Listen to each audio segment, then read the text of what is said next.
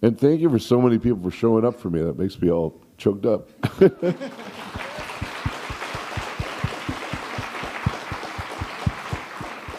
I've had conventions where there were 4 people in the audience. Hi, David. You had mentioned taking a theatrical sort of stance when you first started doing voice work, and you just mentioned Guys and Dolls. I was just curious about your theater history. Is that how you got started? Yeah, I did a lot of theater when I first started out. Yeah. I, for many years, was not a voice actor, I was a singer. They would throw me into musicals, mainly if it was like a musical review or something, but they lowered the key. So I was a professional ringer in amateur shows quite often. Oh, okay.